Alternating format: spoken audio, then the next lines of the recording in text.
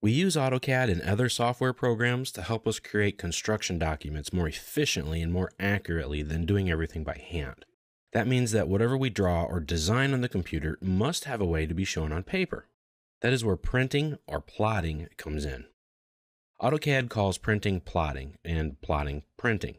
It comes from the way lines and arcs are drawn on the board. They were plotted. A drafter would plot points and connect the dots with a straight edge. The term stuck, especially when pen plotters were used. Nowadays, we use inkjet printers and laser printers for most of our plotting needs. Believe it or not, printing an AutoCAD drawing can be very difficult to get exactly right. The reason for that is that there are so many settings involved and ways to plot it can get confusing. Also throw into the mix the number of different plotters and printers out there and adding in their own settings, and a CAD user has a real mess to deal with. This video will stay away from settings for specific printers and focus on the AutoCAD settings because that's really all I can do. I don't know what printer you're using. Now, there are 4 main settings to keep in mind when plotting a drawing: the printing device, the paper size, the area to be printed, and the scale to be printed at. So let's open up some files for this chapter. Let's open up the Architectural Annotation Scaling and Multi-Liters drawing file. So if we open up this drawing, we take a look at it, and we go to the Sections and Details Paper Space tab. This drawing is set up to print to a 24-inch by 36-inch size sheet of paper. Well, how do I know that? Well, if I go to the Paper Space tab, I right-click on it and go to Page Setup Manager. This is where you'll go to set up your printing settings. And it tells me right here, plot size, 36 by 24 inches, landscape mode. Now you can print from anywhere and at any size, meaning that you can print from model space or from paper space. I suggest that you set up your drawing to be printed from paper space. There are several ways to start the printing process. You can just press Ctrl-P, and that will open up your printing settings.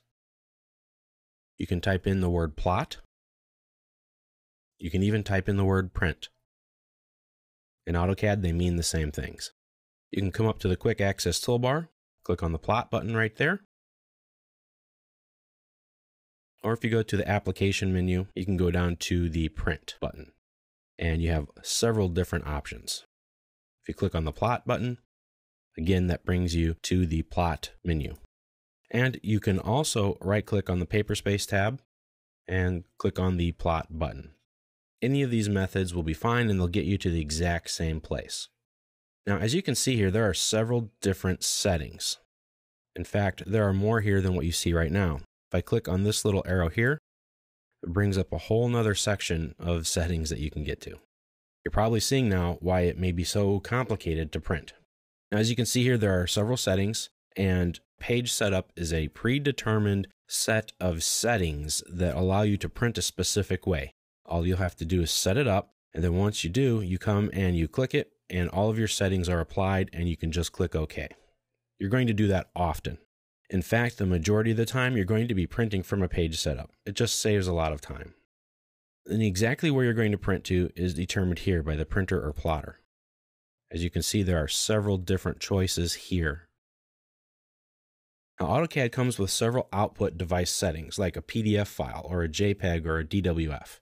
We will look at exporting to image files in a different section, so we'll get to that later. But essentially, to print, you're going to come here, find the printer that you have available, and I happen to have an HP OfficeJet Pro printer here, and it will only print to 8.5 by 11 size sheets. It's a small personal printer, desktop printer. So you pick the printer that you want. You also have to pick the paper size that you're going to print to. So you select down here where it says paper size. Pick that, and I have all sorts of different options for my little printer. I'm going to print to a letter size. And this preview right here gives you an idea of how big your printer page is going to be. Now, some settings display the page size like 8.5 by 11, or they'll just call it letter, or 11 by 17, or 24 by 36, or 36 by 24, and so on. Now, in most of these cases, the first number will be the width of my paper. I don't have that example here, except for maybe an 8.5 by 13. So the first number shown will be the width of your paper. So if this was 13 by 8.5, it would be 13 inches wide by 8.5 inches tall. So keep that in mind as well. Now this shaded area here is where my print will end up on the paper. You can change here between portrait and landscape so that it will automatically fit to the page. A lot of times the height and the width of your sheet is determined by the hardware or your printer itself, and that can't change. So you'll have to change the landscape and portrait orientations here. This little letter is an indicator of how it's going to look on your sheet. The next setting that you'll have to do is to define the plot area, and that's done right here. Essentially, there are 4 options. Click this little arrow here. You have display, extents, layout, and window. Now there's a 5th option that's not showing up here because this file isn't set that way, and that's printing to view. If I have a saved named view, then I can print to that view as well. Now if I pick display, it will print what we currently see on our screen. So if I can move this window out of the way, so what we see here on the screen is what we're going to print. I rarely use this setting, to be quite honest, because it's very difficult to get right. What you see on the screen and how you interpret that to look is oftentimes different from the way AutoCAD interprets it. So just be careful. You can use it, of course. One setting that I do use often is the extents setting. And you might have noticed that I get a little red line here. That means that when you change your settings and you get a red line on a border, then something isn't fitting in your sheet the way it should be. So that means something won't be able to be printed. It's cutting it off. So when you print to extents, it's just like a zoom extents. It zooms all the way out in that tab, being model space or paper space, and it will zoom out to all of the contents of your page. And then that is what's going to be printed. So it basically prints everything that's in that paper space tab. Layout will print according to your page setup definition, meaning your paper size and printer settings. So the layout will print to an 8.5 by 13, as you see here. And when you're in AutoCAD and you set up your layout, there'll be a faintly dashed line that shows up around your drawing area. This is a good setting to use if you have a defined page size or paper size that you're printing to. And it helps you to control the way it's printed on your sheet, because that dashed line is a sort of guideline. So anything inside this dashed rectangle is what's going to print. So you just line up everything that way. This one's used quite often. And then this last section is window. Now the window allows you to define a printing area within a window selection. So you can use this to pick your entire sheet if you'd like, or pick on the window again, and you can just select a small area in case you want to print one section or view or something inside, just a little bit of something that you want to print out. I'll use window a lot when I'm in model space. You can see here my printing area will fit a little bit more smaller than the larger one, and it's going to fit inside this 8.5 by 13 inch size sheet of paper. Now to the scale and to the plot offset. Plot offset typically is going to stay at 0, 0 all the time. The other option you might want to use is center the plot. That means it's going to take whatever it is you chose to print, whether it be a window, layout, extents, display, and it's going to center it on your sheet of paper. This is another setting you're probably going to use quite a bit. Now the scale. The scale is very important. Typically, you're only going to print 1:1 because you use your scale in your CAD file through your viewports. That controls the scale. And Paperspace is set up as if you were drawing in paper. So everything is scaled in there automatically by default according to how it's going to look on the paper. You define your text size, how it's going to look in paper. So if you want your text to be 1/8 of an inch high, then that's what you set your text to be, 1:1. Drawing 1:1 in AutoCAD is the key, and it keeps everything simplified that way. So typically this is going to be 1:1. Now, in a case here where I only have an 8.5 by 11 size sheet of paper that I can print to, the letter size, and let's say I want to print the full drawing that I have, extents. It's too big to fit on this size sheet of paper.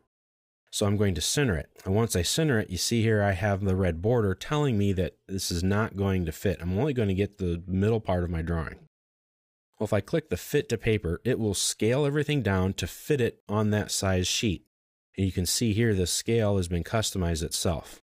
I can get it to be a little bit better fit if I pick the landscape option right here. It rotates it, adjusts the scale accordingly, and now my full-size sheet is going to be printed down and scaled properly to an 8.5 by 11. Now you see the scale is a little off here, so if I try to put a scale on my drawing once I print it out to make measurements, I'm not going to be able to. But if I turn off the fit to paper, I can change my scale here manually. Now you can see it cuts it off a little bit. So my left and right sides are going to be cut off. Now, if that's okay, that works. But I can change it 2 by 2. It's still a little too much. Let's go the opposite direction, 1 to 4. Now it fits in there perfectly, and it's at a nice scale that I can actually work with on paper, and I'm ready to print. All I have to do now is click OK. Now there's another setting that you're going to need to take care of, and that's the plot style table or the pin table. That's up here in the top right. Right now, mine is set to none.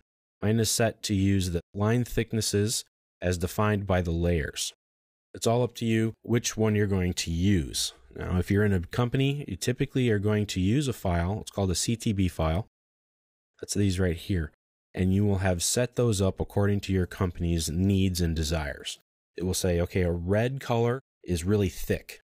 And it will say a blue color is really thin, or whatever colors that you want to use. That will control that. The nice thing about that is that it will force the entire company to use the same colors for printing. So that if I draw with a red line and my colleagues draw with a red line, that red line will always come out to be the same. And so we can work together and we understand each other. We know what each other is doing and how it's going to look visually when we print it out. Otherwise, if you set this to none, you'll just control the thicknesses by the layers. The nice thing about doing that is I know my drawing is going to look this way, and I don't have to depend on an external file or an extra file to control my print settings. Now, the downside is that in this drawing, I could be drawing red as thick, and in the next drawing, I could be drawing red as a thin line. It's inconsistent that way. One is not superior to the other. One is not better than the other. One is not preferred to the other. It just depends on your settings. If you're working by yourself, it really doesn't matter what you do. Do whichever way you're more comfortable with. But when you're working with others, it makes a lot of sense to use the CTB files. A lot of these other plot options that we have here is plot and background. The nice thing about this, if it's turned on, is that AutoCAD will process the printing part and then send it, and will do all that in the background, allowing you to continue working in your AutoCAD file while it's doing that. The drawback to it is that it takes a lot longer to actually print your drawing. I usually keep that off because I need these things printed out quickly, and it just slows it down so much that it really doesn't help. But a lot of times it will. If you have to keep working and the printing speed is not detrimental to you, then you can turn that on. The plot object line weights, this will plot the line weights according to the objects themselves or to the layers. Plotting transparency, you can apply transparency to objects through Layer Manager or through your objects, and if you turn this on, it will plot that. I've found a lot of times that the transparency settings don't work so well with very specific printers. Sometimes they just have a hard time with it, and it's hit or miss. But it's something that I suggest you look into using because it can help you by giving you another layer of control visually for your drawings. This one will plot with the plot styles, that are these settings here. This will plot paper space last. That means that it puts the model geometry first. So it prints that out, processes that first, then it puts the paper space on top of it. That's typically what you want to do. It's a behind the scenes setting that's really a legacy setting from old pin plotters, but that's still there. You can really turn this off or on, and it won't make that much of a difference when you print, but I suggest you leave it on. You can hide paper space objects, you can turn on a plot stamp, and you can save these changes to the layout whenever you print. I suggest you leave this off, and I do suggest you create a plot stamp. That will help you out quite a bit. And then when you're finished, just click OK, and everything will print out.